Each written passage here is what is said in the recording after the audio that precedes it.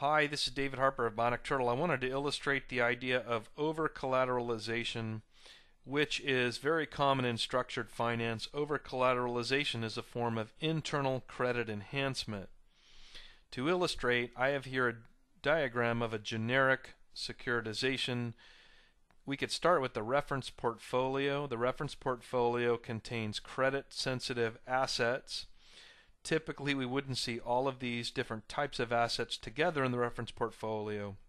I just wanted to show there can be lots of different types. The reference portfolio could contain leveraged loans, corporate bonds, asset-backed securities, even other CDOs. The key idea here is that the reference portfolio contains assets that are credit sensitive, meaning the owner of these credit sensitive assets, the originator, is exposed to the credit risk, the risk that they will default. In a securitization, the special purpose vehicle or entity affects a transfer of credit risk away from the originator and to the investors who are willing to pay for the exposure to the credit risk. The special purpose vehicle can do this by either purchasing the assets or by selling credit protection and therefore gaining synthetic exposure to the credit risk on the assets.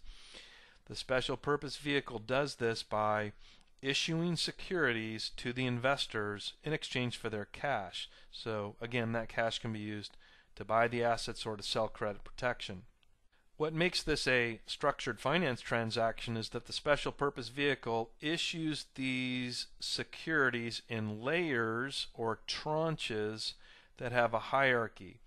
So there will be investors who purchase the senior securities, which will oftentimes constitute the majority, maybe 80%, and they will be at the top of the totem pole, so to speak, and then there'll be a few or several layers of mezzanine tranches, and at the bottom the equity or residual tranche.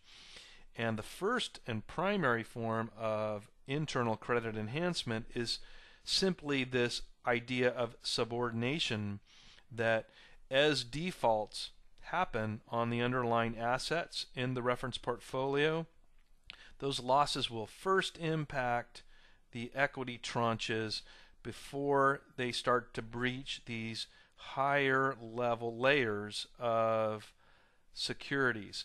So the senior tranche here is firstly primarily protected by subordination. The other common technique used is over-collateralization, and to understand that, it's helpful to think about this and from the perspective of the balance sheet. Remember, these are credit-sensitive assets on the left, and the securities that have been issued to investors are really liabilities. They are obligations, claims on the cash flow generated by the reference portfolio. So we have assets on the left, liabilities on the right. The idea of the over-collateralization is that securities are issued to investors in an amount that does not quite equal the total value of the reference portfolio. So if the reference portfolio has a value of 100%, then maybe securities are issued in that total 98% of the value of the total reference portfolio. And so we have assets that are greater in value than the total value of the securities issued. And so if the securities represented 98% of the assets, we would have a 2% gap. Another way, and to put it another way, 2% of the credit sensitive assets have to default before even this equity, this residual, the lowest ranking tranche, is breached. And so that's protection in addition to the subordination. At least it's protection for the senior and mezzanine note holders. So we have over-collateralization is the issuance of securities that do not equal the total value of the reference portfolio, such that the gap is the built-in protection. So this is David Harper, the Bionic Turtle. Thanks for your time.